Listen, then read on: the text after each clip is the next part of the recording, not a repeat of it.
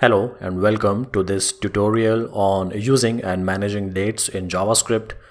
In this video, we will cover the basics of working with dates in JavaScript as well as some more advanced techniques using popular third-party libraries. Whether you are a beginner or an experienced developer, there is something here for everyone. So dates are a crucial part of many web applications.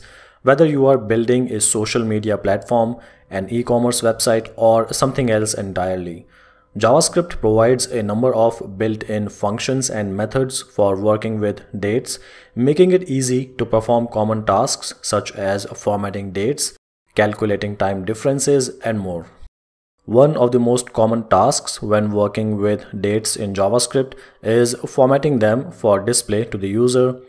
To do this, we can use the built-in date object and its various methods such as toDateString, toTimeString, and toLocale-string. Here is an example of how you might use these methods to display the current date and time. So first, let's create a date object. Const current date equals to new date. So we will create a new date object using the date constructor. Now first log to the console the date string from this date object. So current date dot date string. Let's check the browser's console. So this is the date which will be printed when we will execute the method toDateString. Now let's see what the output looks like when we will output the time. So I'm just going to copy this statement, and instead of toDateString, let's just use toTimeString. So this is how the time string outputs.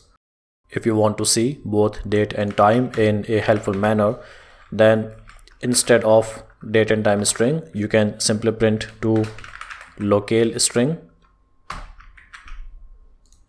This will output both date and time in the current locale format. So this is the date and this is the time. Another useful feature of the date object is the ability to calculate time differences. For example, you might want to know how many days have passed since a particular event. To do this, you can use the getTime method to get the number of milliseconds elapsed since the Unix epoch. So Unix epoch is nothing, it's the time elapsed since January 1, 1970. So when we calculate the difference of number of elapsed milliseconds since the Unix epoch, then we can use basic math to calculate the time difference. So here is an example. If we have a start date, let's just use the date as January 1, 2022. And let's also have an end date. This could be December 31st, 2022. Now let's get the time difference.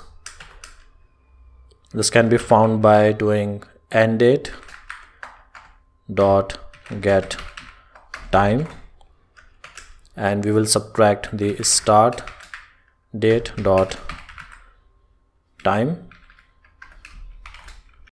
Now from time difference we can calculate the days difference. So it is going to be time difference divided by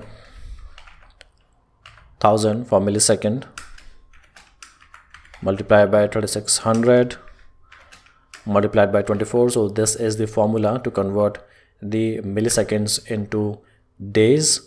And finally we can log to the console this days difference to find out how many days have passed between these two dates, and the output is 364 days. So this is how we can calculate date difference or time difference. In addition to the built-in date object, there are also a number of popular third-party libraries that can make working with dates in JavaScript even more easier. One such library is Moment.js, which provides a number of useful functions and methods for formatting, parsing, and manipulating dates. Here is an example of how you might use Moment.js to format a date. To use any third-party library, first we have to fetch its reference. So I'm going to use the Moment.js CDN URL from Cloudflare. Now let's fetch the current date using Moment. So const date equals to moment dot format. We can provide the format in which we want the date output. So month, and then days, and then year separated by hours, and then minutes, and then seconds, and then we can log to the console to see the output of this date. So this is the output, January 6, 2023. This is the date of recording this video, and this is the current time. In conclusion, we have covered the basics of working with dates in JavaScript, as well as some more advanced techniques. Whether you are just starting out with JavaScript or you are an experienced developer, you now have the tools and knowledge you need to confidently work with dates in your own projects. Don't forget to practice what you have learned, and if you have any questions or need further assistance, don't hesitate to reach out. Thanks for watching this video.